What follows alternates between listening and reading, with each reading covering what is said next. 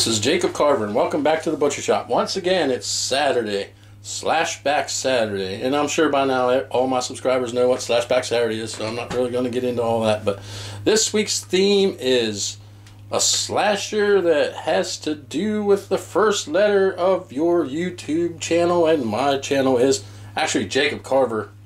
It's not the Butcher Shop, but it's actually Jacob Carver, the Butcher Shop, but whatever. It starts with a J.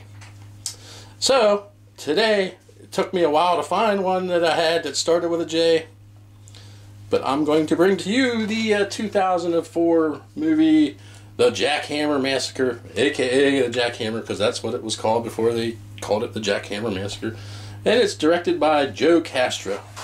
Well, first off, I'm going to give you a little brief synopsis, and then I'll give you my thoughts on this movie.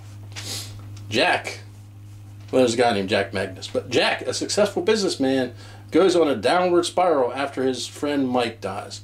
So basically, the whole story involves, like, after Jack's friend Mike dies,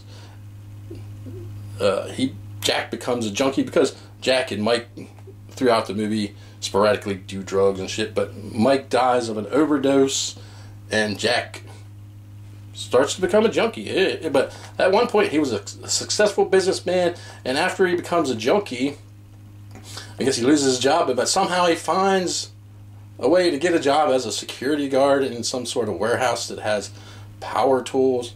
And this dude fucking, like, of course he's spending all his last bit of money on fucking drugs, so he owes, like, drug dealers and shit money. So they come up with the idea that they're gonna give Jack a lethal dose of drugs to kill him, I guess.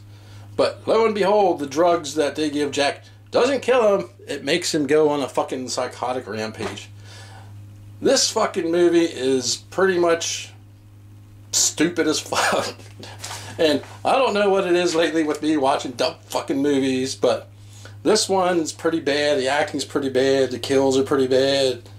But hey, it starts with a J, and it does fit the Slashback Saturday motif. But if you're down to watch a stupid, dumb motherfucking movie like Jackhammer Massacre, give it a shot. And this has been Jacob Carver from the Butcher Shop. Until next time, let the blood run red.